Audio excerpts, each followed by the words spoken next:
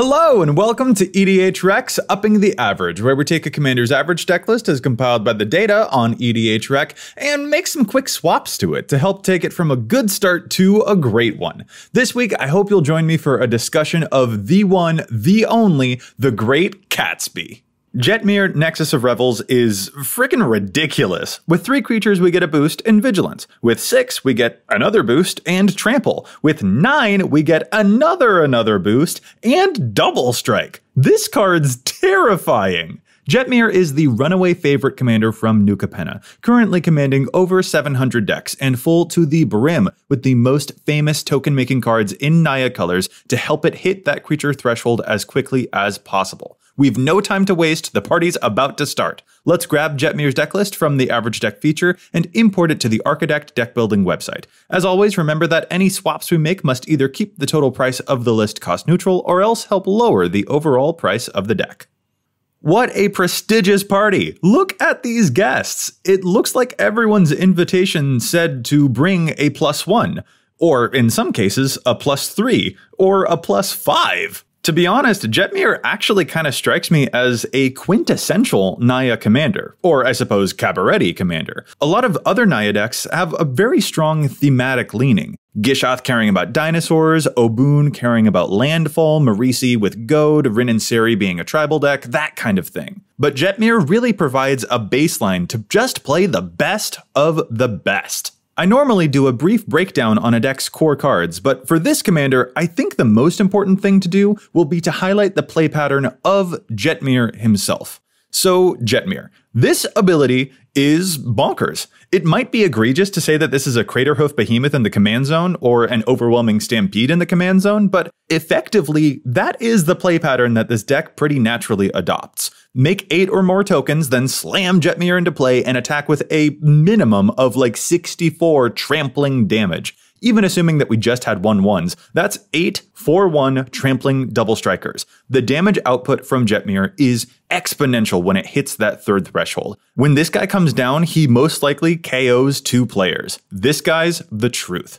However, this has massive side effects on the deck's construction. For example, instant speed token creation is our favorite thing in the entire world. Make a bunch of tokens on the end step before our turn, then untap and immediately slam Jetmir, surprise damage out of nowhere.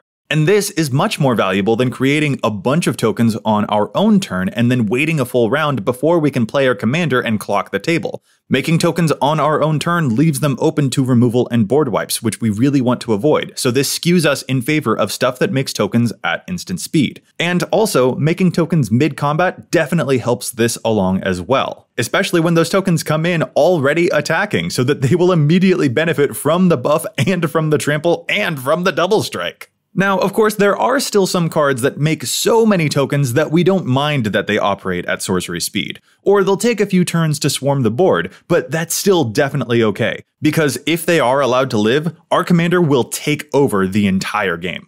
Note too the absence of famous draw spells in this deck, like Rishkar's Expertise or Return of the Wild Speaker, which draw based on the power of our biggest creature. Jetmir's got 5 power, so normally we would love these kind of effects, but the pattern of this deck is such that we tend to play Jetmir last. He's the finisher, so we actually want to avoid the typical power-based draw since we usually just have a bunch of 1/1s, and instead we'll look to other sources of card advantage, because Jetmir will hopefully be the last thing we play.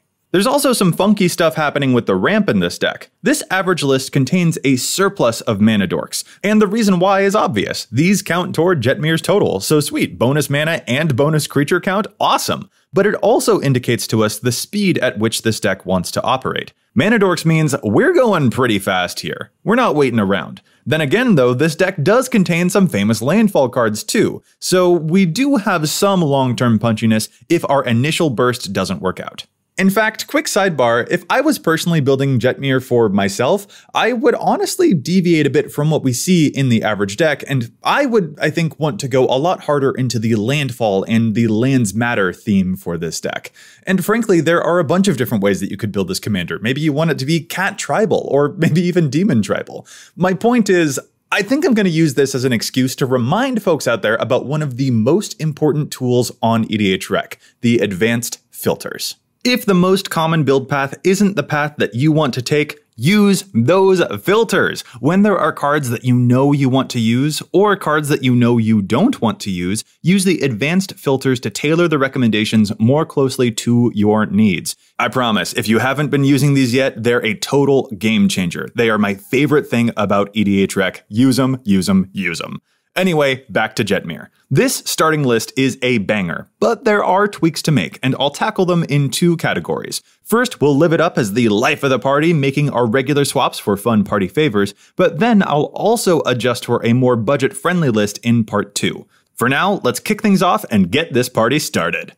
You know, it was one thing when the D&D set came out and it didn't contain the party mechanic, but now we've got Jetmir, the Nexus of Revels, who parties so hard that it crushes all of our enemies, and he also doesn't have the party mechanic, and I don't know, I'm just a little sad about it.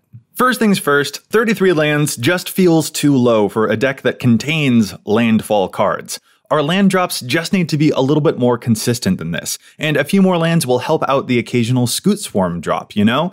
I know that these cards come in tapped, but I still think that Colony Garden and Croson Verge are totally worth it. One comes with a body, which Jetmir adores and which our token doublers could take advantage of, and Croson Verge fixes colors by fetching dual-typed lands.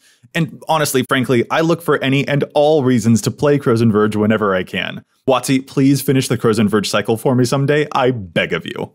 As exchange for this, though, I am going to cut one piece of ramp from the deck, Selesnya Signet. I just don't think we actually need it. We have 15 other pieces of ramp in the deck already, and those cards all color fix a little bit nicer, or find lands to help the occasional landfall trigger, or they're creatures that Jetmir can pump up, so this Signet just happens to be lowest on that ladder. Speaking of lands, though, there are two land-related cards here that I don't think make the cut for Jetmir. Rampaging Baloths and Dragonmaster Outcast failed to really impress me. In a dedicated landfall deck, Baloths does amazing work, but Jetmir doesn't really care about the size of the tokens all that much. This deck cares about quantity first and foremost, so a 6-mana card has to make a lot of tokens to really pull its weight here. The Outcast, meanwhile, is only 1 mana, but its output is even slower, and we're just not about that at all. Don't worry, I'm replacing these with other token makers, but I'll get to those in a bit.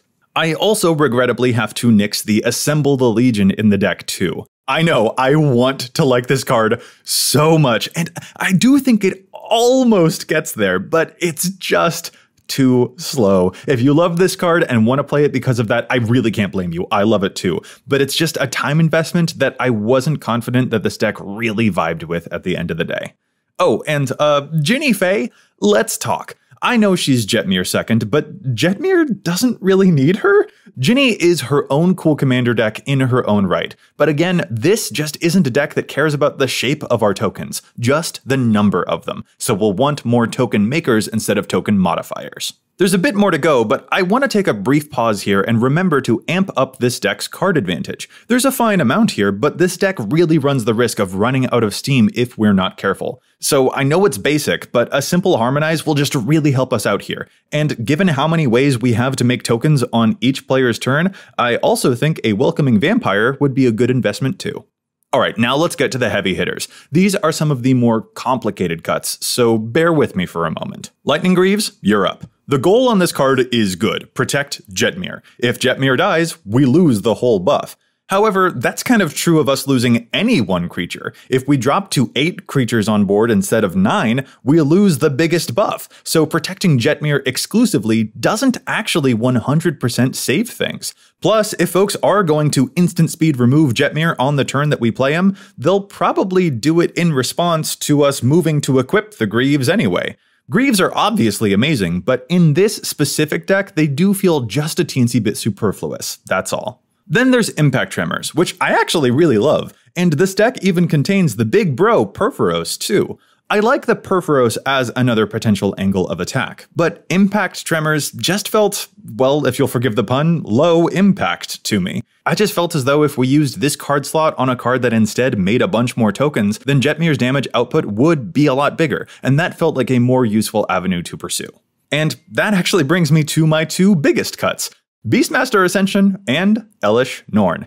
I just don't think the deck needs them. This deck also contains a Craterhoof Behemoth, and to be frank, I was iffy on that one too.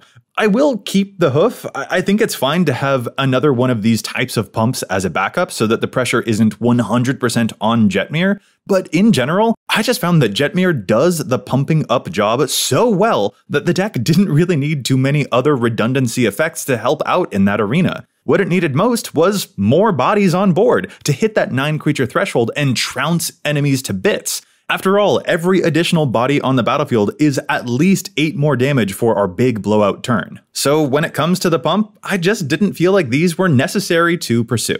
So let's get to business. Time to add a bunch of token makers. First up, I'd like Hanwar Garrison to join his friends Krenko and the Hero of Bladehold. I use this Garrison in my Martin Stromgold deck and it puts in work. Getting one of these into play early, especially if we get it into play on turn 2 because we played it off of a mana dork, absolutely sets our deck up to succeed as soon as possible. I also noticed both Tendershoot Dryad and Dragonlayer Spider making tokens basically every turn, so how about the lovely Wolverine Riders joins them? If left unchecked, any one of these will take over the entire game on their own. Alright, now I absolutely have to shout out 2 of my favorite new Capenna cards that need to get themselves into this deck yesterday. Grand Crescendo and Rabble Rousing, eat your heart out. Y'all, these cards are incredible. Instant speed tokens and or protection for the army, A+.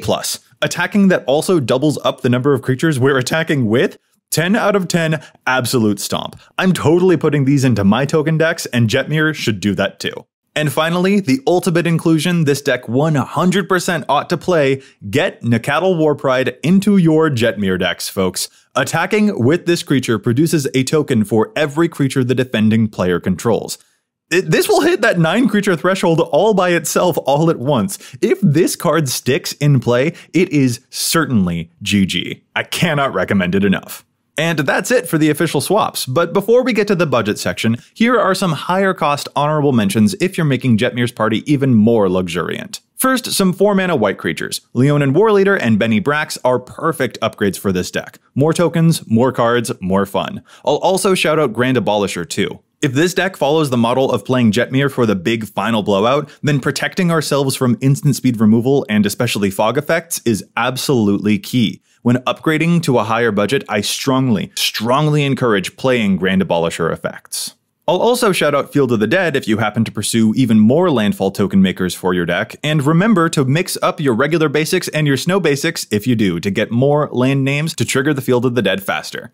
I'm probably a broken record about this little trick by now. I know I've shouted it out in way too many of these videos, but whatever, it's really heckin' cool, and Field of the Dead is a dang strong card. Seek also to amp up the card draw, by the way. Sylvan Library is a known powerhouse, and it doesn't depend upon our board state to help us draw, which this deck really loves, because our board state is the thing that we most need to protect. And finally, my favorite card to add to this deck would be Arachnogenesis. Oh, were you attacking me because my board was empty and I looked completely defenseless? Nah, turns out you actually just handed me the game. I'll play Jetmir next turn and crack back for like 80 damage. This is such a hugely powerful fog, and it is perfect for our party. Woof, that was a lot, but you know what? We're not actually done yet, because we have a full part 2 to get through. Let's talk about budget. Alright, I'm kind of nervous about saying this next part, and I may word it poorly, so apologies in advance if I do. But I made 2 deck lists for this video, the regular and the budget version, which is coming up, and when I was playtesting and messing around with the decks, I kind of found that I think I prefer playing the budget version. There are aspects to a deck strategy that can shift around when the budget changes, especially if it changes dramatically. And in this case, I just kind of found that I was a bit more entertained by some of those more off-the-wall choices. I think especially a big factor is that when a deck is suited up with a lot of those expensive staple-type cards, maybe sometimes opponents also know what to expect a little bit more from that type of deck. So in this case, I'm just really excited to highlight some of those inexpensive cards that really take opponents by surprise. For this, we're cutting anything that costs over 10 bucks. Crater Hoofs, out. Esper Sentinels, gone. Birds, Perforos, Iroas, Parallel Lives, sayonara. This also hits our land base too, because there are some very expensive lands here. Overall, we're cutting over 20 cards and saving hundreds upon hundreds of dollars. So that just means we have some reclaiming to do. Let's start with the lands. I'm gonna go with some regular budget standbys, but while I'm here, I'll also add in a few extra lands. The original deck contained all of the expensive fetch lands, and I just think it's nice to replace them with the budget ones, so we can still get some bonus landfall payoffs here and there. After the lands, it's important to note that we lost a lot of our card draw in the budget culling, and it's very important for us to replace those. Rite of Harmony jumps out to me as a great card for token decks to potentially get a quick burst of cards, especially off of any of our creatures that make a bunch of tokens whenever they attack. The deck also includes a Shamanic Revelation as well, so I think I'll add in a Camaraderie to go with it. These draw spells based off of our number of creatures are especially useful when we're right in that stage of having like 5 things in play, so we don't want to cast Jetmir just yet, but we also don't want to be stuck top decking for the rest of the game either. Oh, and I think I'll also add in the simple little Reckless Impulse. I just really like diversifying our card draw so that it's not always dependent upon what we have in play to be useful. In fact, that's also why I'm going to add in a Sunbird's Invocation here too. This is just a really strong advantage engine. These cards help grease the wheels in small and in really big ways, and that's just a great thing for us to have. Importantly, this deck no longer contains a heroic intervention, so to make up for that, how about we get a simple Rootborn Defenses in here? Classic token deck savior right here, Alright, now onto the token makers themselves. Combat Calligrapher almost passed me by, but the more I look at it, the more and more I'm falling in love. It gives stuff to our enemies, sure, but we don't actually care about that because they can't hit us back, and Jetmir gives us trample anyway. And if we attack multiple opponents, we get more and more of those Inkling tokens. Excellent stuff, friend. Since we already had Rabble Rousing, how about we also add in Indulge to Excess? Every time we attack, boom, more bodies. We'll ideally want to play this card on the same turn that we cast Jetmir, which can be a bit of a mana investment, so do be careful with your timing. But if it works out, it could just end the game on the spot. I waffled on this next one because I know it's a lot of mana, but I do assume this more budget deck is operating just a little more slowly than the previous list, so I'm comfortable adding in another 8 mana card here, especially because that card is Izuri's Predation. Need a board to come out of nowhere? This spell has you covered. It's a board wipe, and it immediately sets us up for Jetmir's arrival. Yeah, I'll take it. That's amazing. Speaking of which, can we get the Myosian in here, please? This card is just incredible. It's indestructible until we want to use that ability, and that ability will give us a minimum of 10 creatures. And genuinely, that's my conservative estimate. This card sets Jetmir up beautifully. Give it a try as an astonishing late-game serve. Alright, this next one's a little bit left field, but I think this deck wants to play Curious Herd, especially with all of the treasure and clue and food tokens that people are making these days. Like, when Jetmir casts this card, you'd better bust your treasures immediately, or else he's gonna make like 10 beasts. I'd normally prefer to destroy everyone else's artifacts rather than making tokens off of them, but Jetmir takes those tokens and basically immediately turns them lethal on the very next turn. So in this case, the best artifact removal is actually player removal. And for our final addition, it's nothing new, but I have to plug Naya Charm again, y'all. This is my favorite modal spell in the entire game. And I genuinely am not saying that as an exaggeration. This card rules. The new Cabaretti Charm, it's nice, but it just does not come close to how much I love Naya Charm. Pick something off with damage? Yeah, it's nice utility. Get back a dead card?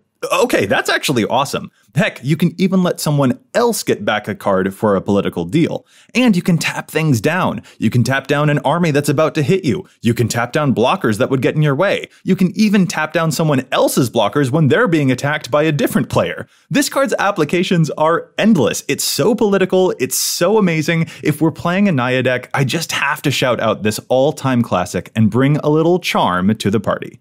Oh, and by the way, here's one final bonus. I had mentioned earlier that if I were to build Jetmir for myself, I'd personally want to go for a more land-based deck. And here is why. Sylvan Awakening, Kamal's Will, and plenty more. I just think it sounds rad to use a landfall to make a bunch of creatures, but then turn tons and tons of lands into creatures too, from out of nowhere, and just have a grand old time. Just something to think about. Whew, okay, this party is done, which means now it's time for the after party, but we're gonna bounce for now. You can find a link to both deck lists in the description below, with the cuts in the maybe board. I hope you had a great revel, and if you have any other party favors or recommendations that you'd like to make for your fellow Jetmir players, make sure you leave your suggestions down in the comments below. Thanks so much for watching.